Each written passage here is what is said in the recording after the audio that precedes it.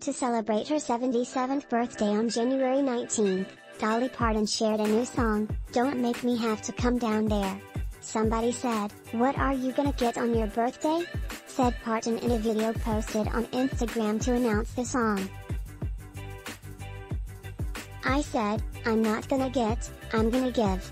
I've got a song that I'm dropping today on my birthday. It's a song that came to me in a dream and I felt like it was worth putting out there. Something special. Well, it's special to me." The song came to Parton in a dream where God spoke to her from atop a mountain.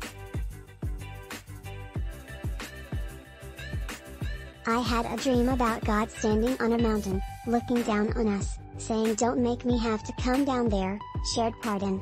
She added, "I got up. I started writing this song over a period of weeks, months. I finished it as things would come to me, and I just felt like I should drop it on my birthday. So, I hope you enjoy it." The acoustic-led song opens with Parton detailing her dream, along with some of the words God said to her, singing "Don't make me have to come down there, my children, you had best beware, if you don't pay attention, consequences will be dire, don't make me have to come d." Parton continues politics, earthquakes, erratic weather, pandemics, war, and hate and sings still, "You'd rather turn a deaf ear, a blind eye, I am wondering whether I should take my Bible belt and whip you into shape on the bridge."